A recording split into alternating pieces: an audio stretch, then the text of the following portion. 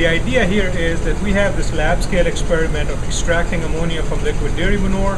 How do we take it out to the farm and make it more practical?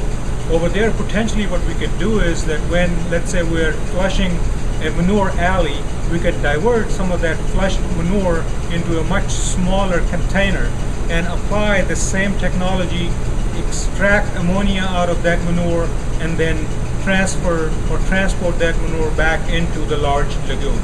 We can then concentrate ammonia into this relatively high pH. By that, what I mean is about 5 to 5.5 pH, still on the acidic side, and then use that as ammonium sulfate fertilizer. So that's what our potential is looking like, and that's what our long-term goal is. We are capturing ammonia gas from the liquid manure and trapping that in the acidic solution in the acid drum.